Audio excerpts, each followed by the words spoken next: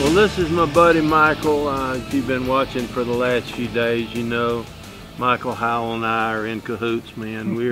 We're not just friends. We're not just partners in ministry, but our families love each other, and his children call me Uncle Mylon, and this is going to sound really silly, but I like that. You know, I told them one time when they were little, I said, you know, your daddy and I are joint heirs with Jesus Christ. We're in his family. We're like his little brothers. That's what the Bible says. And that makes me your uncle. And they looked at each other and they looked at me like, and they looked at their dad and he gave them the nod. It was okay. I became honorary Uncle Mylon. That's right. It's been too cool. I love that.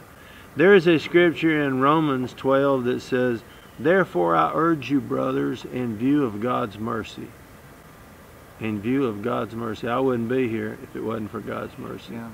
I urge you, brothers and sisters, in view of God's mercy, to offer your bodies as a living sacrifice, holy and pleasing to God, which is your reasonable service. It's not unreasonable for me to serve the one who forgave me of all my sins, healed my body, and cleansed me from all unrighteousness, and blessed me with Christi and all the wonderful things I have. You know, it's not unreasonable for me to worship him. And he said, if I'll do that, I'll find out what it is and be able to live the will of God in the earth. Yeah. Man, that is exciting.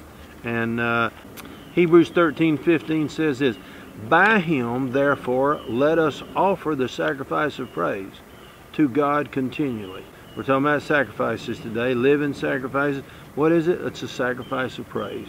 You don't feel like praising, you do it anyway. That's right. How many times have you sat up when you had the flu and you're getting ready to oh man, you're getting ready. I've been on the road in my band, just hound dog sick, man, and having to pray. I did not feel like praising God, but as soon as I'd enter in, then healing would come.